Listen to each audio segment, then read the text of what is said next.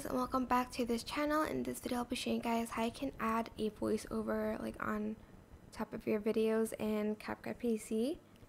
So this will only work in the app. If you are in the browser version, it's not going to be there. So download the app first, and then to add in the voiceover, you're just going to select the microphone button here. Select it. Select the input device of your mic. My one is this one, and you're going to adjust the volume here as well. You can also enable echo reduction and mute the project, so when you record, this is going to play, but there's not going to be a sound.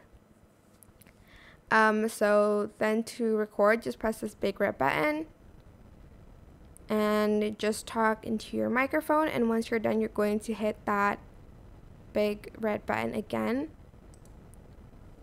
Then once you're done, you're just going to close it, and you have your voiceover here. You can adjust the volume of the voiceover and stuff like that. That's it. I hope this tutorial was helpful for you guys. Don't forget to like, comment, share, and also subscribe to this channel if you haven't done that already.